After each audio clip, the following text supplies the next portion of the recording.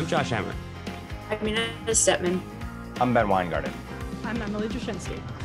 And this is NatCon Squad, where common good and common sense meet. NatCon Squad is produced by the Edmund Burke Foundation, the home for national conservatism. Subscribe now on Apple, Spotify, or wherever you get your podcasts. So welcome back. As always, everyone, we have a well-rounded show. We're going to kick it off with two judicial overreach or judiciary in general related segments. So Ben will start by talking about the Supreme Court's findings, or as the case may be, lack thereof, when it comes to the infamous leak from the Dobbs abortion opinion last May. I will then continue with kind of a broader theme segment on judicial supremacy versus democracy, focusing most directly on the current debate roiling Israel's politics. But this is a much broader and international theme that we're seeing playing out in a lot of different countries. Emily's then going to talk about the culture of mass shootings. We have horrifically seen some more mass shootings out of California in recent days. We'll get into that. And then Inez will take us home by talking about how millennials don't seem to be getting more conservative with age, unfortunate as the case may be. So Ben, why don't you kick us off with an update on the Supreme Court and Dobbs? Thanks, Josh. So last week, we got word from the Supreme Court that after 8 months, there was no Dobbs leaker to be found, at least as of yet. And to me, I just state up front, this is an absolute disgrace. And the fact that no leaker has been found, well, one point I'd make up front also is, since it's been a recurring theme here, if you had America's national security, intelligence, law enforcement apparatus as zealous in its pursuit of the Dobbs leaker as it is of, say, January 6th defendants, nonviolent January 6th defendants in some cases, do you think we wouldn't know who the leaker was today? I'm quite certain we would know who that leaker was. So this non-conclusive finding smacks of two horrible alternatives. One is total rank incompetence. The other is corruption or something more nefarious at play. To put it directly, did the court not want to know who actually leaked? And if you were working backwards from that kind of theory, what would you do differently than to put the marshal of the Supreme Court on this case instead of, say, the FBI, which is what the court did? And what would you do differently than as the marshal who was forced to respond to the criticism? And by the way, questions from people on the left and right, because the left has their conspiracy theorists who say this was, Roberts, or this was Alito who leaked it. From the left and right asking, well, were the Supreme Court justices themselves interviewed? Did they have to sign sworn affidavits attesting to the fact that they were not the leakers?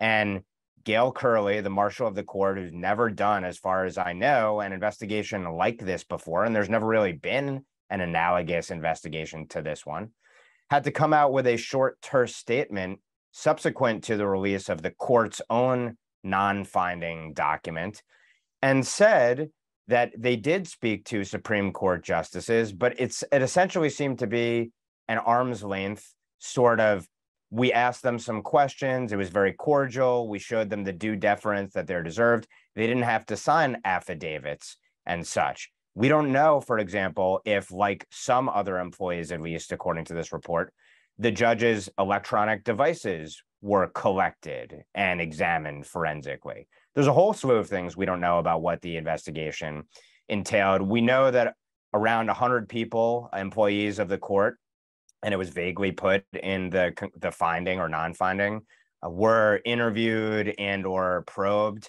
some of them multiple times. We had known from past reporting that in some cases electronic devices were seized. All of these people denied, apparently, that they were the leaker, as one would expect. There were a couple pathetic things that I saw in the long form version of what the investigation actually entailed. They said there was no evidence discovered that anyone emailed the draft opinion to anyone else, although technical limitations in the court's computer record keeping at the time made it impossible to rule out this possibility entirely. Utterly asinine. Another utterly asinine part of the report. And this is where it gets to, there's sort of an alibi here of, well, we just didn't have the right systems in place, as opposed to how could it be that there would ever be an employee of a court that would engage in the kind of grave an unbelievable, unconscionable act that actually took place. It says the pandemic and resulting expansion of the ability to work from home, as well as gaps in the court's security policies, created an environment where it was too easy to remove sensitive information from the building and the court's IT networks, increasing the risk of both deliberate and accidental disclosures of court-sensitive information. This report strikes me as a total whitewash, move along, nothing to see here. They got a former DHS secretary to rubber stamp and pledge to the fact that it appeared the marshal undertook a thorough and rigorous investigation. Worth noting that former DHS secretary himself has been on public record as indicating at the time of the Hunter Biden laptop story coming out that he believed it was Russian disinformation as well. So what a rousing and stirring sort of endorser of the report that we have there. So I just think that this is ultimately the irony here, among other ironies, is that the Roberts Supreme Court under John Roberts has always claimed to be about protecting and preserving the institution. And I've argued at length in the past that John Roberts, by his own decisions, particularly in 5-4 type cases, have undermined the court as an institution because they've oftentimes strayed from the actual principles that judges are supposed to adhere to. And we could talk about a lot of cases like that. Josh could probably go chapter and verse on it. But beyond that, this undermines the institution. It took 8 months to get to a non-answer here. And the Supreme Court, as far as I can see, has been irrevocably damaged as a consequence of this because judges are never going to be able to deliberate in confidence again. There's going to be constant public pressure then and potentially fears of assaults on judges as a consequence of these decisions potentially leaking early. And when there's no accountability, it just guarantees worse injustices down the road. So John Roberts has gotten the worst of both worlds in that you've got leftists who want to expand the Supreme Court and claim the Supreme Court is illegitimate when quote unquote conservative justices come to rulings they don't like, and they want to do all manner of things to damage and undermine the court. And now, rightly, of course, in my view, you have conservatives who say, what the hell is the court doing when it can't or won't find out who leaked and bring that person to justice publicly for all to see? I think it's a supreme disgrace. There's no other way to put it. And with that, I put it out to the group for what your takes are on this non-conclusion. I mean, I think this is one of the biggest travesties of justice that we've seen over the past 5-10 years. I legitimately do not think that is overstating the point here. The Supreme Court simply cannot function in a world in which internal employees, whether it's clerks, whether it's the justices themselves, whether it's the janitors, the spouses, the nieces, the nephews, whoever, the court by definitionally cannot function if their internal deliberations are at risk of being leaked to the public. So therefore, ipso facto, I mean, a leak like this to go unpunished, an investigation to allegedly not find the ultimate source is nothing less than an existential risk to the Supreme Court as an institution. And, I think back to, some of those like sweeping statements from American history. So in 1937, when FDR famously tried to pack the Supreme Court to kind of get his New Deal legislation passed, the Senate Judiciary Committee emphatically rejected that, the Democratic-led Senate Judiciary Committee. And they had this just incredible statement about how, like, today we stand in history for an independent court, a court that will not be cowed into intimidation. I think back to all of those, men and like who throughout American history have stood for the integrity of an independent court, no matter how powerful or powerless it may be. We'll get to that in the next segment. But this is just appalling stuff. I mean, 37 law clerks plus 9 justices gets you to 46 total people, throw in some spouses. This is not a large sample size. Here. And I do not think it is particularly conspiratorial to say at this point, given the fact that the justices themselves, we know for a fact, did not submit to the same level of scrutiny in the clerk's investigation as the clerks. They did not sign affidavits. I do not think it's particularly conspiratorial to say that the odds that this came from a justice, him or herself, wink, wink, nudge, nudge, Sonia Sotomayor looking at you. I think the odds of that now are higher than they ever have been. And that's just disgraceful. It is nothing less than disgraceful.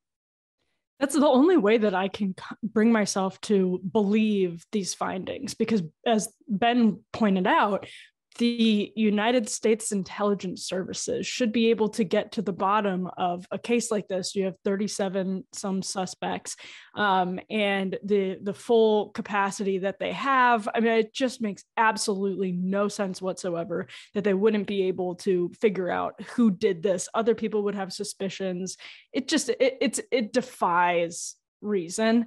And so the only way that I can kind of bring myself to understand how it may have just they have not turned up a clerk is that it was justice, because that's the only thing I can conceive of in the course of an investigation where if they're not, sort of treating justices with due suspicion or the same level of suspicion that they're treating clerks, maybe for some good reason, that's all that I can come up with. But it's incredible. We don't know yet exactly how badly this is going to injure the court's ability to function in our sort of ecosystem. It's a necessary part of that, and it needs to be able to deliberate in ways that this will absolutely harm. We don't know the extent of that yet, but it is incomprehensible, just to echo what Josh and Ben have said, that we cannot in 2023 figure out who did this. Maybe it reflects a lack of interest in figuring out who did it, or maybe it just reflects a lack of incompetence, or maybe it's corruption. And this was a justice, one of the justices themselves.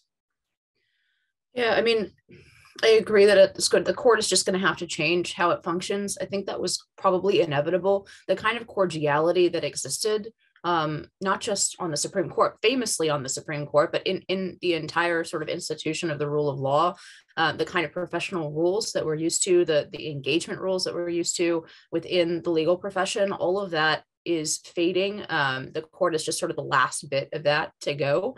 I don't think that it's realistic to expect that kind of cordiality and that kind of open exchange and ability to debate ideas within the parameters of the rule of law can actually survive contact with an ideology that is now dominant in nearly all of the law schools from which these justices are drawing clerks. So whether it was the justices themselves or whether it was a clerk, I mean, I agree with all of you about, this investigation having certain parameters, and it shouldn't be that difficult to figure out who this was. So I agree with what Ben said, and was echoed by Josh and Emily about the skepticism. Either this is a justice or, I don't really believe the incompetence thing, because anybody of minimal competence, like, you have access to everything. You have a limited number of suspects. Like, incompetence doesn't seem to be an obvious fit here. So it's decided that they didn't want to find the person, or the person is one of these justices who didn't have to sign an affidavit. So I mean, it's sad to see this happen. At the same time, I do think it's kind of inevitable. All of our institutions have been transformed by this ideology. The Supreme Court is no exception. It's finally reached the most insular halls of one of the most insular institutions in our system. All right, so let's transition to a related topic, which is kind of a broader segment on judicial supremacy versus democracy, focusing on the current kerfuffle that is happening in Israel. There were 100,000 people that took to the streets of Tel Aviv just this past weekend to protest the government's proposed judicial reform package, which I wrote my last column in favor of. So I guess it's worth first getting into kind of the details of what that package does, and then we can kind of extrapolate and extend it to what is happening really kind of all throughout the world, where we see kind of right of center governments that are seeing their governmental plans kind of jammed up and blocked by left-leaning judiciaries.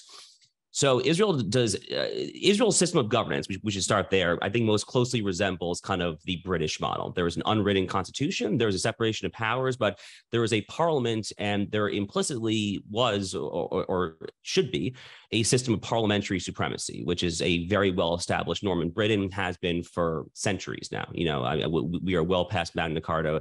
That is kind of the British style. It is a common law-based legal system. There is a court, but there is parliamentary supremacy where the people's sovereignty is ultimately vested in a legislature. That even more so than the American model is the political model that the still relatively young state of Israel has always tried to abide by. And to this day, they don't have a formally written constitution. What happened in Israel was in the 1990s, a leftist chief justice by the name of Aaron Barak pronounced a quote unquote constitutional revolution, where he arrogated to the Israeli Supreme Court powers that, from my kind of survey of Western style democracies, seems to be basically unprecedented. So the way it has existed in Israel for the past 25, 30 years is the Supreme Court can nullify legislation at any time for any reason whatsoever, literally because they deem it, quote unquote, extremely unreasonable or too political. They can even overturn the democratically elected governing coalition's appointments to cabinet level positions. That happened literally just last week, actually. So the Supreme Court nullified Prime Minister Netanyahu's choice of a minister for the Interior, Minister of Health. He's named Aryeh Deri. And I guess my basic take, which is the take, if you believe the polling of the majority of Israel's population, is that this is utterly in sync, especially considering the fact that the court is largely kind of secular, liberal, left-leaning. Israel is kind of an increasingly kind of center-right, more traditional society. So there's just this huge clash, and the low polling reflects that. So the current government, which, you know, as the mainstream media has reported and misreported wildly, is definitely a right-of-center coalition, has campaigned on judicial reforms. What are the two main planks of their judicial reform package? Well, one is to implement a so-called override clause. Canada, our not particularly conservative neighbor to the north, has an override clause operating in their system, which would basically permit the parliament, the legislature, by some threshold to override the decision of the Supreme Court.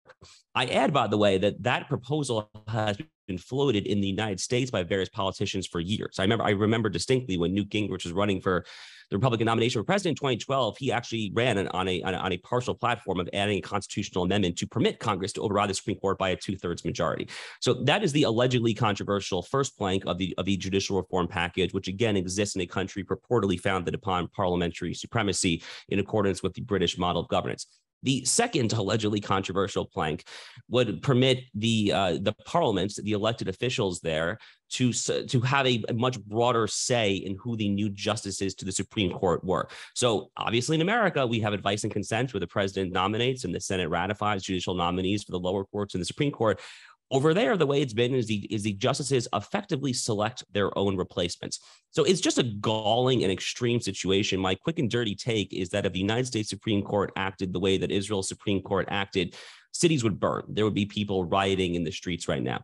And, this is a broader theme. Israel is not the first country to kind of see this dynamic playing out over the past decade in Poland and Hungary in particular. When it comes to Europe, we have seen very similar clashes between a right-of-center governing coalition and left-leaning judiciaries. Most recently, we have seen this exact same dynamic play out in Brazil. So there was a very tightly contested, I think would be a polite way of saying it, election between Jair Bolsonaro and Lula da Silva, the leftist, kind of the godfather of modern Latin American leftism after Fidel Castro himself. Lula is back in power, thanks in no small part to an overreaching and overweening leftist Supreme Court that was Bolsonaro's arch enemy. So this is a broader dynamic here. I guess my basic take is I think it is imperative, it is incumbent upon conservatives, upon NatCons, people who actually stand for national sovereignty, for popular sovereignty, to just push back here, there, and everywhere against judicial tyranny and judicial overreach. So, on that, fairly straightforward conclusion, I'm happy to kind of toss it out to you guys for your thoughts on this.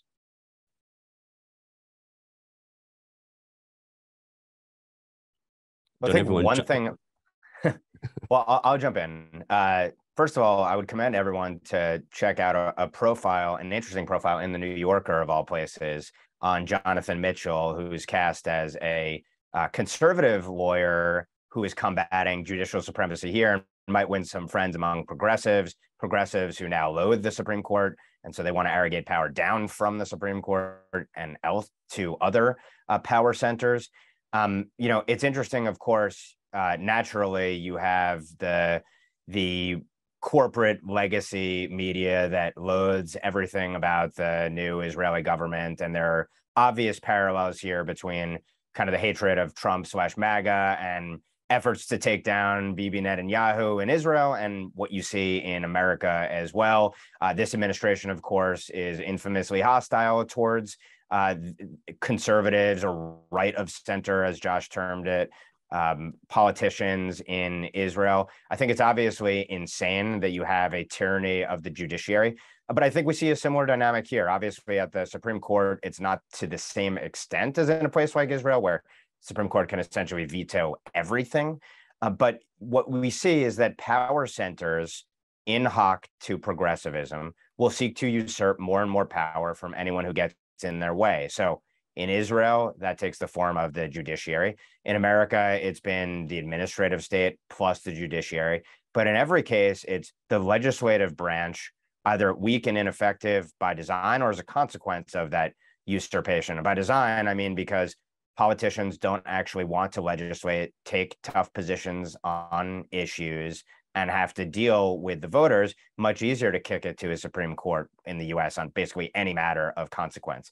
So that's a huge dereliction of duty of the legislative branch. But then you also have these other power centers that want to accrue more power and use it towards their favored ends. So I think this is in part a story of those who want power will do everything that they can to usurp more of it. And in some places, it may be vested in the judiciary, and other places, it may be in the administrative state.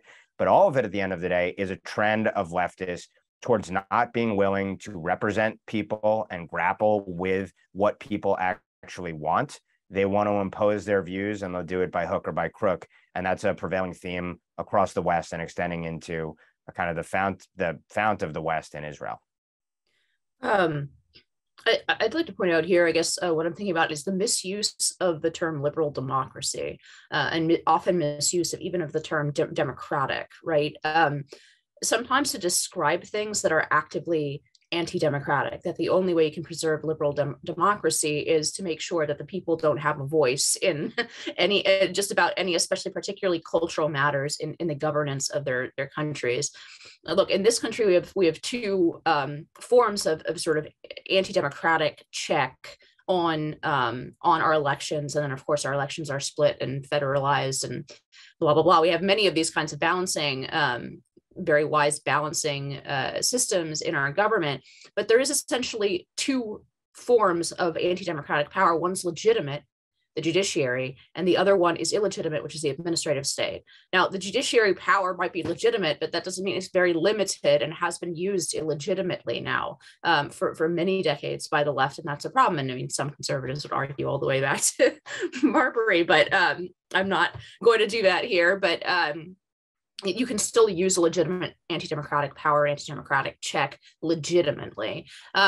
Really, all of these debates, and I think Josh rightly brought out, like there are these similar kinds of debates in Poland, Hungary, in Brazil. I am very grateful, especially in these times that it seems to be that we do have so many challenges that are running right to the foundations of our system.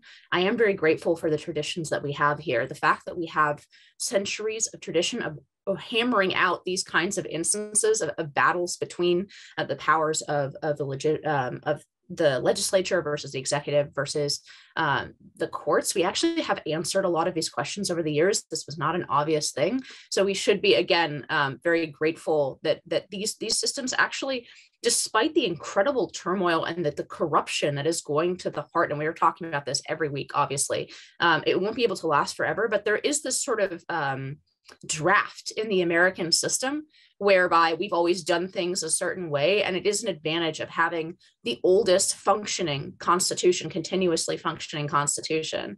But yeah, I really think about, for example, Poland here, that they never really hammered out what the role of judiciary would be. They made a compromise essentially before the fall of the wall. They had to accept certain continuity within that institution from the previous regime, communist regime. And so now they have to have this very messy process of hammering it out. And it looks like Israel is going to go through something similar. But bottom line for me, when you hear the word liberal democracy, it's usually preceded by our, and they do mean our.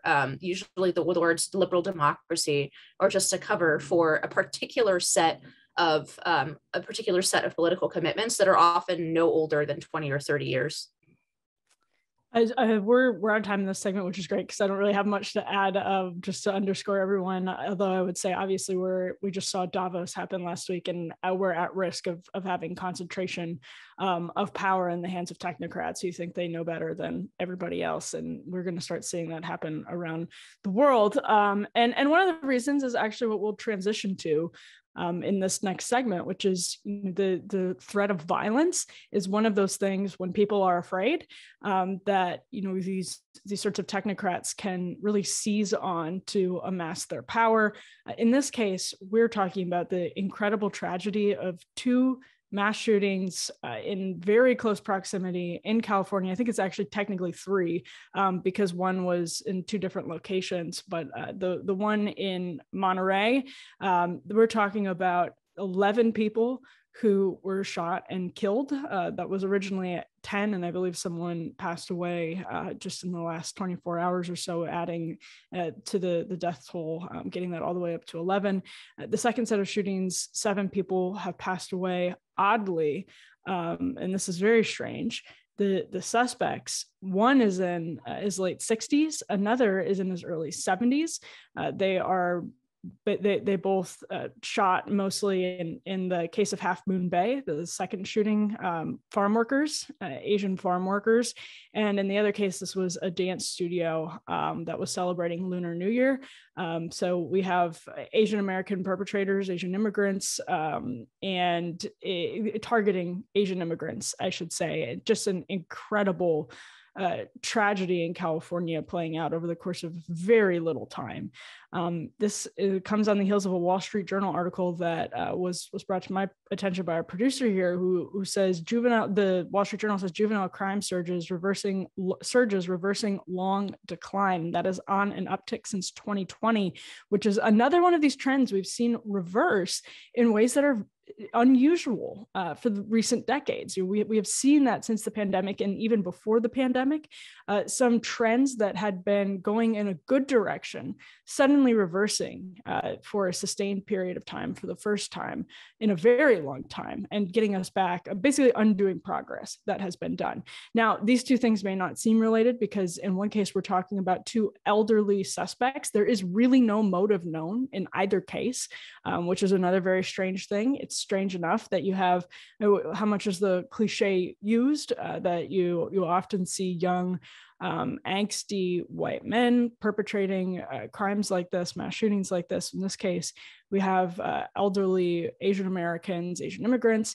And so there's no motive. We don't know what happened, but there are different things happening in this country. We can't just obviously paint with the broadest of brush and say we're just getting more violent and dangerous, et cetera, et cetera.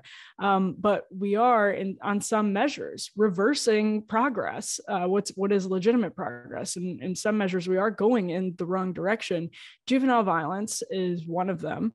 And in another case, just the disruption of normal life. We've been dealing with the cause of mass shooting. We've been dealing with the incidences of mass shootings for a very long time in this country. And the media has been saying, January has seen, I think they're saying 39, something like that, which is 39 mass shootings and something around 1,200 non-suicide gun deaths. The way they calculate mass shootings is not in the way most people think of mass shootings. So that's not to say there are 39 different Half Moon Bay situations. That doesn't make the deaths any less tragic. But what I think we should talk about here is whether there's really, what we're seeing, a post-COVID fraying in the sort of social fabric. Obviously, last year was Uvalde and other horrible, tragic cases. There was a shooting at an Iowa school, I believe, this month as well. There's just, something feels off. And I think the juvenile violence numbers are a good indicator of that. If you're seeing something really wrong with our children, to the extent that they're engaging in higher rates of violence. And then, you just see cases like the ones in California where we don't know what broader trend they might represent. We don't know what the motive is, and it would be sort of foolish to speculate, but they just sort of shake your faith in the country you live in, and your faith in your sort of security and your ability to have a happy, healthy family and play by the rules. And obviously you can never minimize, you can never fully eliminate all of the risk that comes with just being a human being. But something does feel off. I don't purport to have the statistics or the numbers on that, but let me turn it over to the group. It's pretty clear that, by the way, that at least as far as the way the media covers these shootings, right? If the shooter is white, the cause is white supremacy. If the shooter is Black or Hispanic, the cause du jour is gun control. It's about the gun. And if the shooter is Asian, well, that doesn't really quite fit into any of our pre-existing narratives. So these are going to fall out of the news very quickly.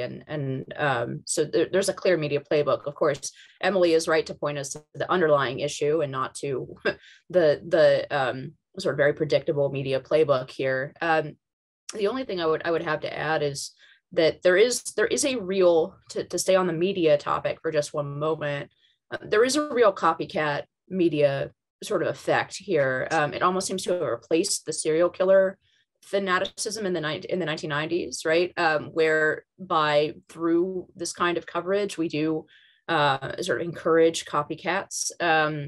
And because of our fixation on this issue, we tend to encourage copycats. That's not to say that we shouldn't, memorialize the victims and report the news, but I do think that the sensational way in which we report it, I think it does behoove, and I know Josh, especially when he was with the Daily Wire, and Daily Wire does this, I'm pretty sure Newsweek does this. There is a real benefit in not sensationalizing the news coverage and focusing the news coverage on the victims rather than the perpetrators, because I really do think for sure it'll do more than gun control laws, which, by the way, of course, in California, these were perpetrated in a state with very, very tough gun control laws, including about high capacity magazines and all the things that the left usually goes for. So certainly it will do more than the proposed increasing gun control for the media to show a little voluntary restraint in reporting on these stories. There are academic studies that show that as well, that media Yes. is really contributing.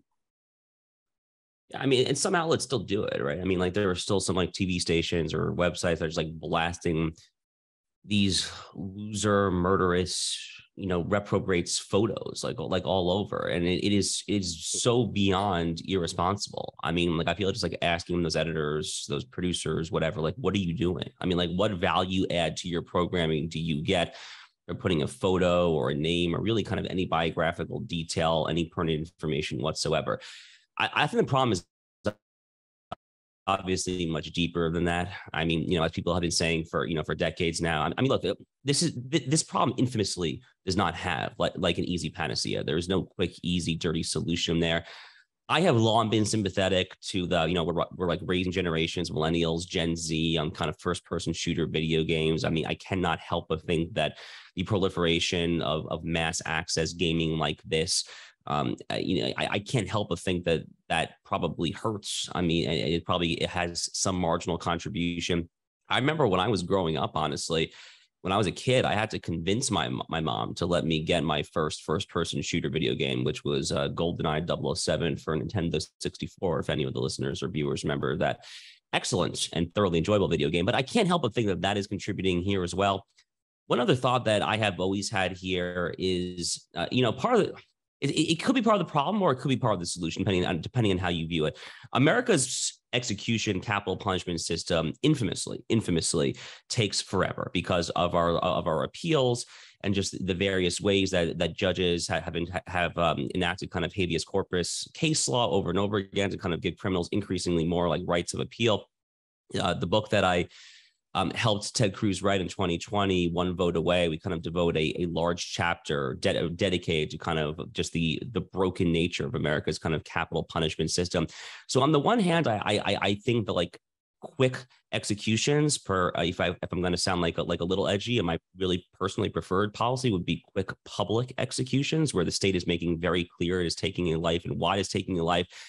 But, in the back of my head, I have like the flip side of me saying like, would this actually like incentivize these sickos because of like the whole sensationalized thing? So I don't know. It's just an infamously difficult problem. And there's really just no easy cause. But I think at a bare minimum, it is incumbent upon us to not let ourselves be numbed by the horrifically increasing frequency with which these tragedies are unfolding before our very eyes. Yeah, I mean, I would echo everyone else's thoughts on this. One thing that strikes me is all of the knock-on disastrous societal consequences of shutting down all life and then imposing these draconian decrees on people arbitrarily and capriciously. We knew at the time, I mean, going back to March 2020, we knew at the time, and there were some, although many of them were censored or attacked for it, some pointed out there would be all of these knock-on consequences, and children would bear the ultimate brunt of them, even though they were the least likely to be physically impacted by the pandemic. So this was predictable, and a conscious choice was made to essentially sacrifice future generations for present ones. And we've never grappled with that paradigm that was imposed. And really, even though obviously there's been a backlash to some extent against the draconian lockdowns and the like, so few of the most powerful people who were responsible for promulgating and executing those policies have really paid any price for it whatsoever. Somewhat analogous to, those in the security state who have never paid a price for all manner of lawlessness and corruption that they have propagated, produced in recent years. So that I just point out, it's just sickening that we knew that this was going to happen, and America as a society we didn't have will as a people to say no to our leaders and combat what they were going to impose upon us, which children were going to bear the brunt of the most. Obviously there are infinite factors that we could look to. Josh mentioned the video games, breakdown of family, drug availability, and potency, something I think most people don't want to touch, but certainly has to have a role in this. Obviously, technology enables, to some extent, some of the behaviors and conditions people, I think, towards some of these acts. Of course, you have the godlessness aspect in society, which we should not neglect in this conversation.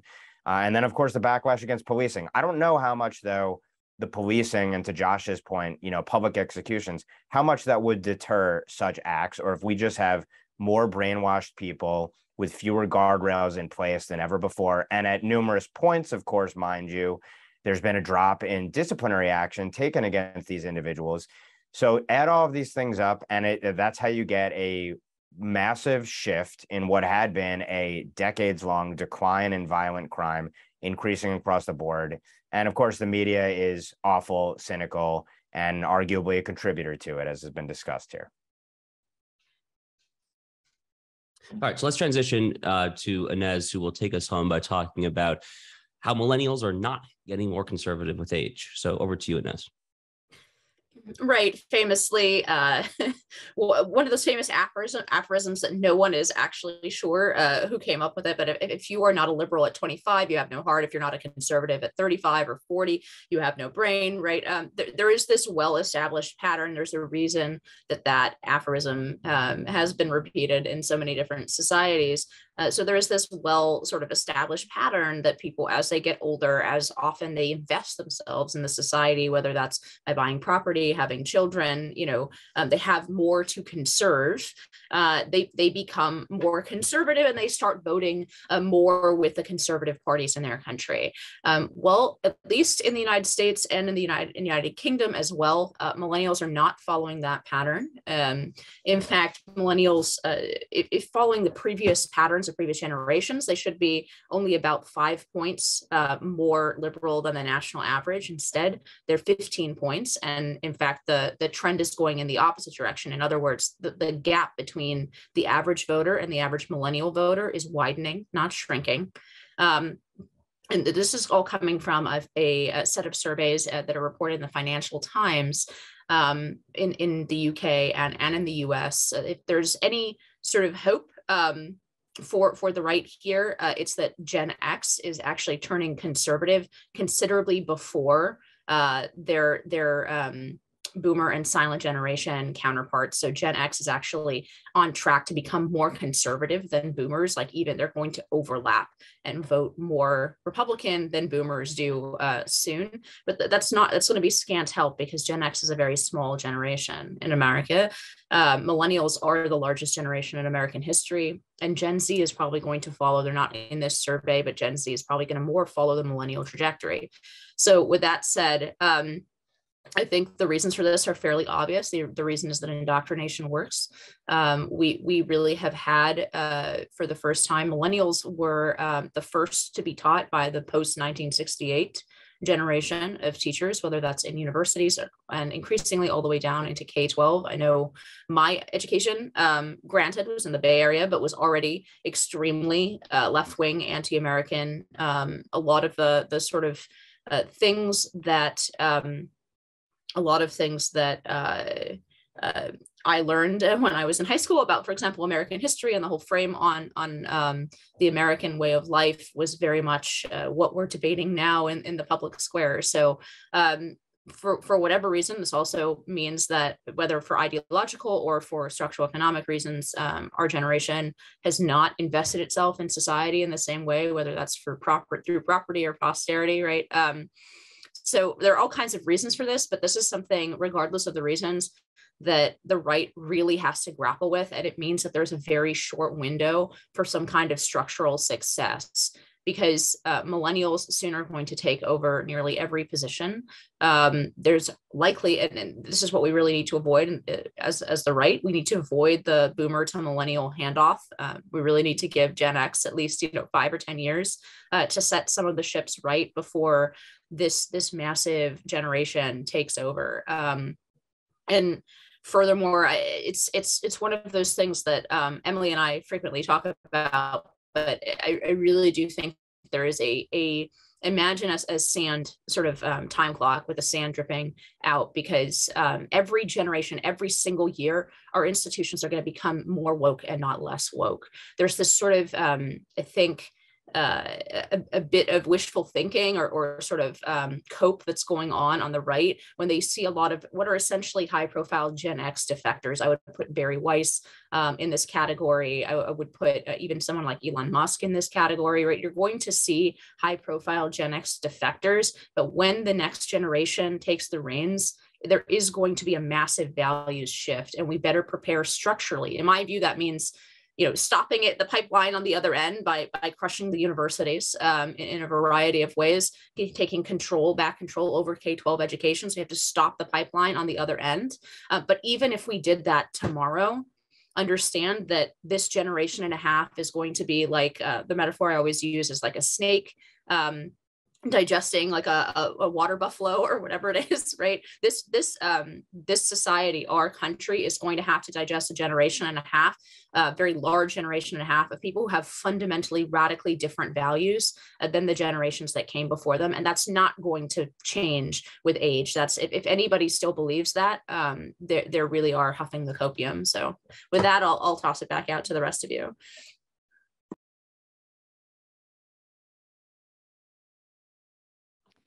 So there's a lot, to think about in all of that, because the Gen X wrench really, it really throws off if someone wants to make, sort of a chart that's showing like the directions switching, and then looks at Gen X and is sort of puzzled and wonders, will millennials go in that direction at all? I don't know. It's always funny to me to think back. There's a lot of talk about so-called zombie Reaganism, especially in new right circles, and there are some people who absolutely are overly defensive of the free market fundamentalist corporate policies that may have had a place in the kind of financial ecosystem at one time, but are probably not right for the country at this point. That exists, and I wouldn't deny that. But Reaganism won the youth vote twice, and by healthy margins. And so I think it was a different time. Obviously, it's not saying just repeat that playbook, but when this was in 2015, I think, when you juxtaposed Marco Rubio with Hillary Clinton in a poll. I want to say it was a Washington Post poll in 2015.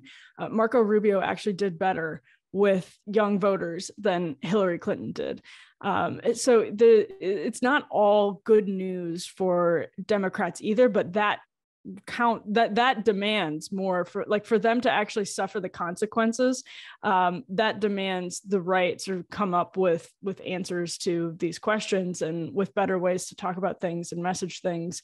And that's I don't see much of that happening, frankly. But it's also just that if you look at, Inez and I were talking about this last night, actually, if you look at what Joe Rogan covers on his show, it's a lot of stuff that really was not in the political arena, period, and still really isn't. But because people like Rogan and Huberman and maybe like Friedman and other people who are tangentially political or on the periphery of American politics have picked up on them, you're starting to hear more talk about them. And that's like obesity, obviously, is a huge one. Health is a huge one. All of these different things that we haven't previously. Tech is really, really big. So I think there's room for the right to regain the trust of some millennials and some Zoomers that may not otherwise be favorable to them, because I think they're watching their world kind of crash in very unexpected ways, the ways that boomers and millennials and Xers didn't expect. And that means they're going to be looking for solutions to those problems. So it's hard to kind of chart the path forward, but I think there will be some twists and turns that we don't even foresee right now. Yeah, I'm not really sure that I have like a neat, tidy thesis as to kind of how to turn the ship around. I certainly agree with Inez that the so-called like everyone gets older, or everyone gets more conservative as they get older line that has been invariably trotted out since as long as I started following politics, has always been kind of a bit of copium or hopium, whatever kind of the millennial term is. But I struggle with like how to turn this around. I mean, I guess one thing that comes immediately to mind, Patrick Deneen and some of the post-liberal types like to refer to kind of foundersism as kind of this general kind of disease, I guess, or malady is maybe how they would phrase it, with how some on the right just talk over and over and over again about the founding and making the founding great again and the founding fathers. It's kind of like this like Reagan era talk. I mean, it's kind of like boomer con stuff to an extent, right? We hear it on many syndicated radio shows, on conservative talk radio. And, if I'm like a Gen Z or Zoomer person, I'm growing up in a world where we see the threats that we see out there with the woke ideology and the education, the indoctrination. If I'm like a late teens, early 20s kind of person, I mean, I have to think, that kind of this overly philosophical talk about like originalism and like all this stuff is probably just totally out to lunch. So at a bare minimum, it would be nice to see those on the right focusing disproportionately more on hard-hitting, deeply impactful, practical policies, and a little less in the philosophical weeds. That's probably the best that I can do, honestly, as far as kind of getting a prescription here. Yeah, I'm not sure I have a prescription either. I just throw out a few kind of random and not necessarily linked observations or thoughts on this. And one of them being, I wonder, are millennials going to be more conservative or as conservative as prior generations were, just at a 10-year lag? So in other words, as people live in suspended adolescence longer than ever before, as we see in this society, will they ultimately become more conservative, quote unquote, because the facts of life are more conservative when they're actually living real life, as opposed to, kind of what we have now, which is this suspended adolescence that going on later and later, people getting married later and later, having kids later and later, building their careers later, et cetera. The other thing is it this in part because millennials view it as in their own self-interest, rightly or wrongly, to be on the side of the good, the just, the virtuous, the social justice warriors, because it helps them in their careers, because there's immense social pressure to do so, because their social media feeds impact their views. So I can imagine that there are more pressures and stressors for someone today than there might have been in past generations, leading them to take on the kind of herd, progressive, woke, globalist kind of mentality. The only other question I'd ask is, when the progressive policies ultimately come to fruition and hurt their jobs, hurt their kids, wreck their morale, where do they turn at that point? So at minimum, we better have an answer for that. All right, so let's transition to final thoughts here. I can kick us off because I actually do have a final thought for this week. So one topic that I don't think people on the right are talking about enough is the fact that the Elon Musk takeover of Twitter, which for a while looks like it was going really well, it's now very unclear that it's actually going well. So I have a friend who I will leave him nameless here, but he has been in in active communication with what I'm told are some high-ranking Twitter programmers and coders, and apparently the shadow bans are totally back. And part of the reason that the shadow bans are back, which anecdotally kind of corroborates kind of my own observations, which I've heard from so many friends about how engagement is just way, way down. No one is seeing each other's tweets. No one's getting any traction, like views and all that have just totally gone down there. Apparently part of the problem is that the previous regime, their algorithms and codes were just so epically messed up that Elon's new people trying to tweak it when they try to like make something better, like it makes something else worse. I don't know what the hell I'm talking about when it gets into computer programming, so maybe I sound stupid, but that is kind of roughly what I had been told, is that they're having a really, really, really hard time, whether it's incompetence or the previous system was just simply that bad, to actually get Twitter going on the trajectory that I think many of us hope that it would continue to. And I think at this point, Twitter under Elon Musk has also laid off. I think I saw the number was 75%, if I'm not mistaken, of their employees, most of whom I'm sure deserve to go. I mean, most of them are probably just woke-aratis, idiots. But at some point you do need some human resources too. So I mean, I would hope that at least some of those valuable positions have been refilled. And the Twitter files have been great, and Elon still gets a lot of credit, obviously, but I think it's important just to shine a spotlight right now. And I'd be curious for your guys, like anecdotal experiences over the past month and a half or so on Twitter as well. I mean, I just feel like engagement is like nothing. And as another friend said to me, it kind of feels like late stage MySpace out there, just like no one's using it anymore. And like it's not it's not heading in a good place right now. Maybe, by the way, that's actually a good thing if Twitter collapses and dies. I'm not sure that would be the worst thing for society, to be honest with you. But I'm really shining a spotlight on the fact that Elon Musk's takeover, which many of us rightly, celebrated the time, and he still has done a lot of good stuff. At this point, I think it is very unclear, whether or not he is going to be able to see this thing through to fruition. So, go ahead, Inez. Go ahead. I always kind of thought that Elon Musk, as the sort of conservative billionaire champion, was way overrated, but I don't think Elon Musk as the CEO is overrated, at least not yet. I'm having some of the same engagement issues, but I think we forget very quickly, like previous Twitter also had all those issues, right? All these annoying like software updates, and all of a sudden the algorithm would change and it'd be different for a month, and then they change it back. Like, so this is not the first time that these kinds of problems have hit Twitter. And I think the fact that he fired all his staff actually will be it remains to be seen, but we'll see pretty quickly, because right now the tech sector is going into, as predicted, going into a major contraction where there's going to be a lot of layoffs. And I still think that the example of Twitter laying off 70% of its staff or 75% of its staff and continuing to basically function is going to be a pretty powerful example. But my final thought, I wanted to point people to this piece written called "The Shape of Metal" by Addison Del Maestro, based on an article of all places that he wrote for the Bulwark. So this might be the first time the Bulwark is positively cited on this show, but it's a really fascinating piece. I recommend people go read it, but it's based on the demise of this little pastina, tiny star-shaped pasta, which is very popular apparently with Italians in like the New Jersey, New York area.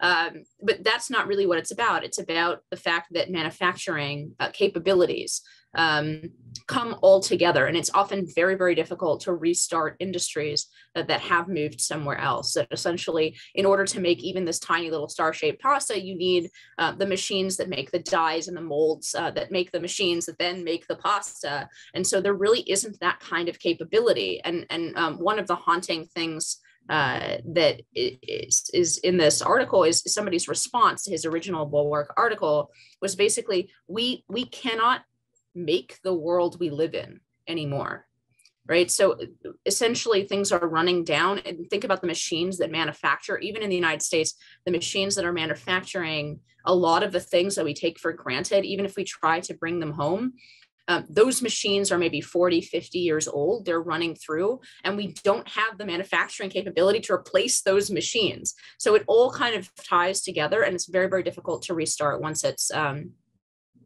gone, either to Southeast Asia or somewhere else, or just mothballed. So it's a really haunting piece. I think it really highlights the challenge of returning any kind of making things, manufacturing to the United States beyond some of the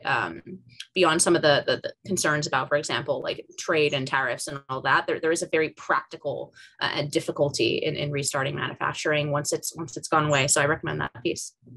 I was just going to say, actually, I was going to reference a lot of the points Inez makes often in this broad argument about what is left of our institutions, even if you have, I mean, think of with Twitter, even if you have an Elon Musk jump in, put a crazy amount of money, totally overvaluing the product itself, and then come in and try to shape everything up. Well, the problem is that you're going to have a hard time staffing with the personnel necessary to really turn the Titanic around. It takes a lot of people, and it takes a lot of people who are sort of mission driven on that point, which is the point should be that there's no real mission. Like that there should be the mission should be to run the product and not to run it as, you know, an activist arm of the Democratic Party or anything like that. So that is the thing that really, if there's something that keeps me up at night, it's that you can have, let's say the Xers, you have Gen Xers like Elon Musk and Barry Weiss want to turn the Titanic around in media and in tech, but they aren't able to find people to do the work, enough people to do the work. I'm not saying that's a permanent state of affairs, but for now, that does seem to be a snag that a lot of people are hitting. And I'll say also, it reminds me, funny enough, of the viral controversy over the stupid new Velma series. So stupid. That is so profoundly unfunny. People on the left are speculating it's a psyop by conservatives. Like, it's so bad. Conservatives intentionally made this Velma show so bad to make the left look ridiculous. The reality actually is that Hollywood has totally pushed talented people out of the space, disincentivized talented people working in writers' rooms to the point where they're no longer capable of producing really funny stuff in every case, because the incentives just aren't there and the talent's just not there. It's been totally, the priorities have been totally mixed away from creating a quality product into creating essentially an activist product in so many different cases. And that's really ruined Hollywood. So it's just there's example after example. And Mindy Kaling, I think, is a Gen Xer, someone who used to be really funny and who has a decent handle on comedy, who has, I think, gotten increasingly less funny. And you can try to make a funny product, but good luck staffing that endeavor, because it's just increasingly dwindling supply of people who are able to just do the work without doing it as activism. Well, first, in answer to Josh's question, yeah, engagement definitely down. I don't see people in my timeline that I used to see all the time. And so I feel like I'm missing a lot to the extent I'm actually wasting time in Twitter. So yeah, there are some bugs to be fixed, to put it mildly. I do think it is interesting. There are these mass layoffs happening in a lot of industries and in tech in particular. And I'm curious to see, when the dust settles, in what areas within corporations these cuts are happening. Are the corporations essentially cutting their own administrative states? That is, those who are not profit generators, but cost centers, in effect, within companies, in administrative roles, in DEI-related roles, sustainability-related roles, ESG writ large, and the like? Or is it across the board and indiscriminate? It'll be interesting to see. A theory that I continue to hold to is that, for example, with universities, to the extent there's a massive economic shock to our system, I suspect the administrators would be the first people to go in a circumstance like that. And so it will be interesting to see if ultimately the capitalism, or something approximating it, that's been hijacked by the wokists, ends up being their demise to some extent. I guess that's a relatively optimistic, but also kind of sad and demoralizing scenario as well. Separately, one thing that I just wanted to go back to broadly, there was a comment earlier about how, whether it's in the usurpation of power from the people in the judiciary or in the executive branch or elsewhere, that people think those in power believe that they know better. And I think that's definitely a part of it. I also think they believe that they have a moral authority, because they have done well in some sort of metric,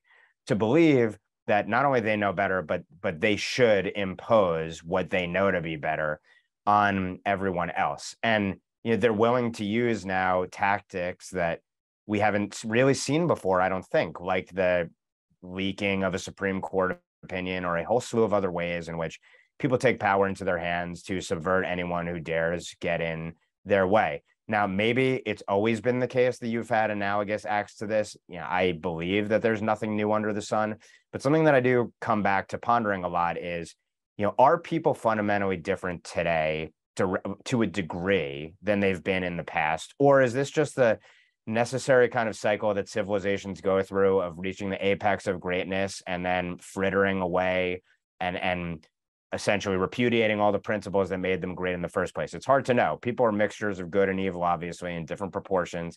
There are always people who want to usurp power, seize it, and use it to enrich and empower themselves. I wonder if we've had a scenario before where people are willing to actually see their children hurt in service of their ideology. I mean, I'm sure there have been, of course, other civilizations that have been willing to wreck themselves knowingly because they think they're pursuing some higher good. But it leads me to kind of questions, broader questions that we won't answer, and kind of existential questions of what would cause a change in the operations, in the worldview of the Davoisie. I'm not sure that there's anything that could do it, but what would cause a change? Could anything cause a change? And is this elite fundamentally different from elites that we've seen before? Or again, is this just kind of the natural cycle of civilizations? Questions we won't answer, but I put them out there and maybe we'll explore them in future episodes. Well, I'm sure we will explore them in future episodes, and I look forward to doing so. But for now, on behalf of Inez, Emily, and Ben, I'm Josh Hammer. We will see you at the next NatCon Squad.